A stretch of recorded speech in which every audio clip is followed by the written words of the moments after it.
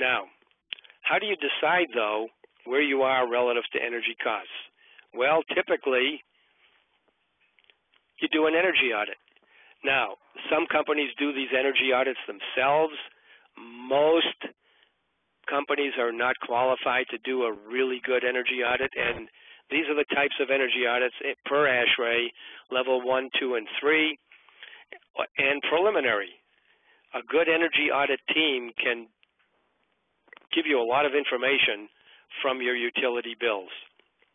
And if you're looking for an outside energy auditor and they come in and they say, we want 1 year of utility bills, go to somebody else.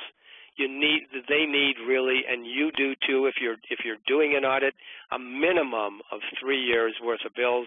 We usually like to see 5, because if you only do 12 months of bills, and maybe it's just the previous 12 months, which is typically what you would look at, there may be a blip in that particular year. You may have had a super warm winter or a super cool summer or an unusually hot summer or an unusually cold winter, and those bills are going to be different than the previous years. So you need to know those kinds of things. A level 1 analysis is just what it says. It's a walk-through analysis. An energy auditor or an energy audit team would come in and they basically walk around your facility and look at what's going on and then make some suggestions that you might look for in a level 2 analysis.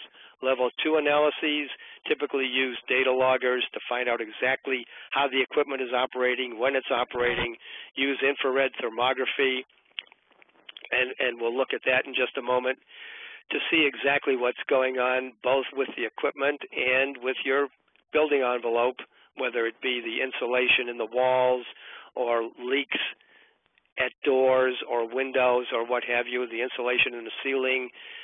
Do you have insulation in the roof that's wet, for instance, and therefore the R value on that insulation goes down practically to nothing?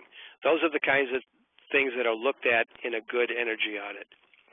So what do we look at? We look at all these things that I've just discussed: the building envelope, the lighting, the HVAC, the process water, domestic water, and the other things too.